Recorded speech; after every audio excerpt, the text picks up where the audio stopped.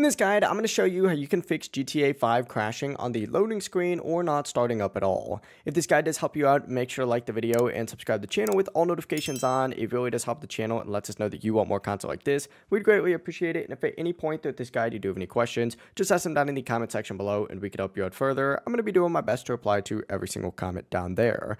Now, if GTA 5 crashes right at launch or gets stuck on the loading screen, you're going to want to follow these steps carefully. First things first, go ahead and actually open up the Rockstar Games Launcher instead of anything else. Open specifically up the Rockstar Games Launcher since it all runs through here anyways. And from here, what you're going to want to go ahead and do is go into your settings. And if you are trying to play GTA Online, make sure that you have BattlEye enabled and make sure BattlEye anti-cheat is enabled as well. If you're launching GTA 5 with mods, you have to disable BattlEye by unchecking it just like so. And then from here, you can go ahead and move on to the next step whenever you have it set correctly. Now from here, what you're going to want to do is actually open up your File Explorer. And once you are in your File Explorer, go ahead and go into your documents just like so. And then go specifically into Rockstar Games. Open up GTA 5 from within here. And once you are in GTA 5, what you're going to want to go ahead and do is go into profiles and then whatever profile it might be for you. And then just find the specific options for settings.xml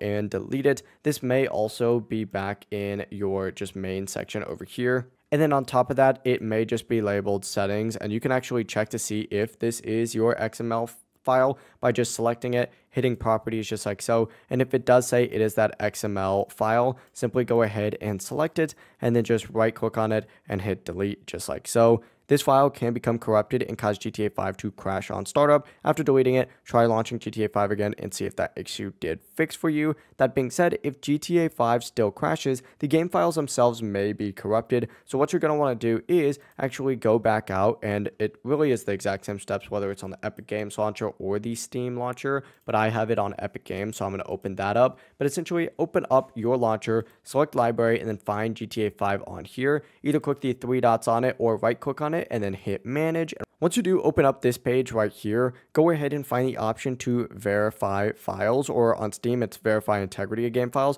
Just select verify just like so, and once the verification is complete, both GTA 5 on either platform will launch again. In most cases, this will fix the crashes on startup or the loading screen.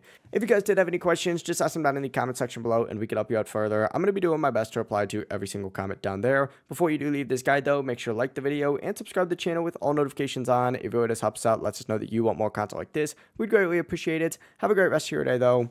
Peace.